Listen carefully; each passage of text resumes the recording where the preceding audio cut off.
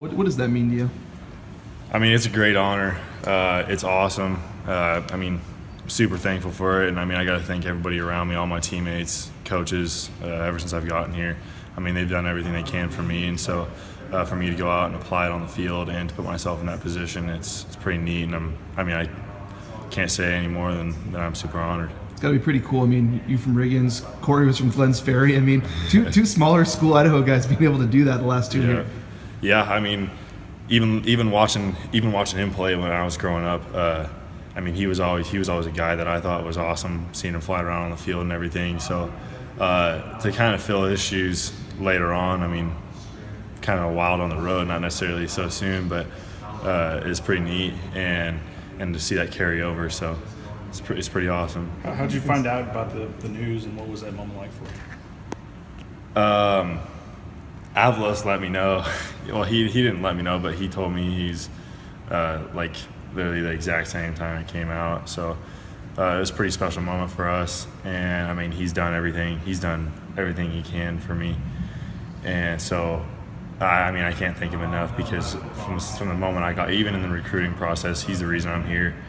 And all the coaches for giving me a chance to be here and everything, because it's always been my dream to play here. So it's pretty neat, and all the props to him. He's a great coach that shows up. He's always going to give his best every single day, and it carries over into his players. How do you, since you've been here, how have you kind of continued to raise the bar for yourself? Because you went from walk-on to scholarship player to playing time to starter, and now the defensive player of the year in the conference. And how do you just kind of continue to push yourself? Growing up, everybody told me I couldn't do things, and even still, some people have doubts and everything, and that just drives me even more. And it lights a fire in me every single time someone tells me I can't do something, and so I'm not going to let anybody tell me I can't do it. Was there, who tells you can't do something, or what is it that you can't do, I guess? It was more so growing up and stuff. It's always been my dream. It was always my dream to play here, and even play in the next level too in the NFL. So, people tell me I can't do it when I'm growing up, and knowing how big that dream was for me and how much that meant to me, and not letting anything stop me or get in my way of it. I was gonna bust through anything. I was gonna do anything I possibly could to make it happen.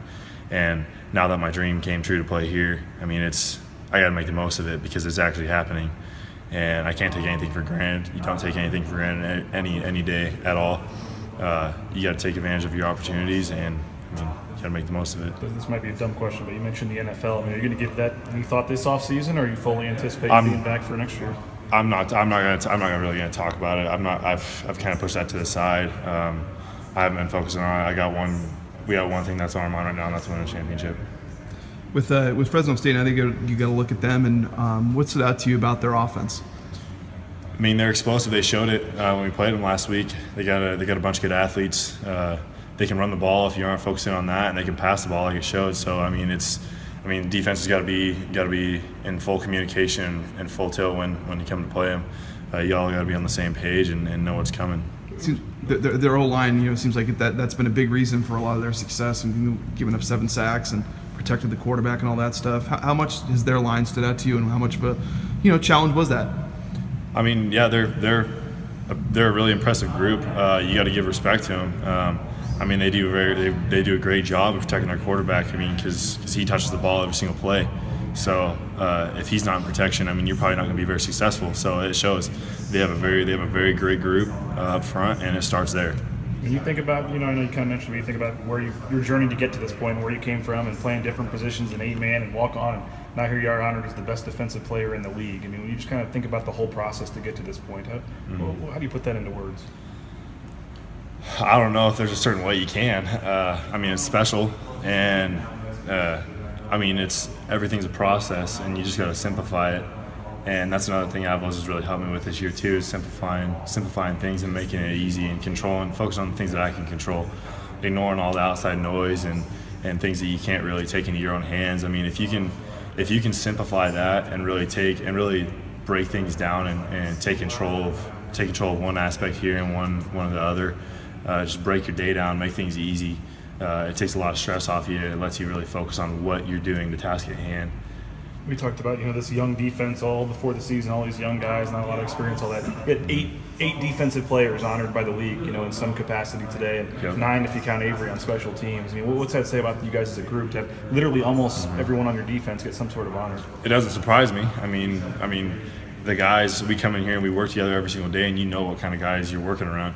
So it doesn't surprise me one bit. I mean, I'm happy for every single one of them. And again, they got to give credit to their teammates too, and the coaches too, because I mean, they're the reasons.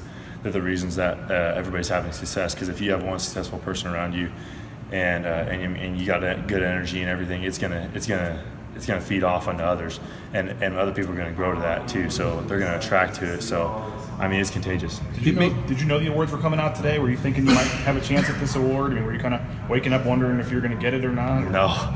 No. I mean, we've been focused every single day. I mean, we're trying to win a championship right now, and that's the only thing that matters. And I mean, I think we've had great energy and great focus so far this week, and we got to carry that over every single day. I mean, we got meetings here in a little bit. We're going to go in there and give it our all, focus up, take everything in that the coaches have to tell us, and go apply it at practice and have another great practice like we did yesterday. It may remain to be seen. Obviously, you guys still have a game to play, but what have you maybe learned about this team or about you guys? What did you take from Saturday's game? What have you figured out in the last couple of days?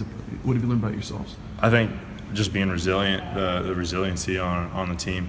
I mean, we're a young group, and we feed off energy off of each other. So, I mean, bouncing back after that game, I mean, everybody was like, all right, let's go. Like, it's time to go. Like, everything we got. I mean, we got nothing to lose now, and we're playing at home, so it's gonna be special. It's gonna be awesome. With Sid kind of mentioned it, that previous loss when you guys lost to Virginia seemed to be a wake-up call of sorts. That seemed to be something that really changed this team's mentality. I mean, a loss can, in a way, have a silver lining. And I mean, do you feel like can you guys take the same thing from this last week? Yeah, I mean, you can take from it whatever you please. But I mean, I think we've done a great job of that and focusing back up, moving on from it. I mean, you obviously got to learn from your mistakes from last game, and it's cool because then it's cool because you have another chance to go fix it and play the same team again. So that's pretty neat, and you don't get very many chances to do that.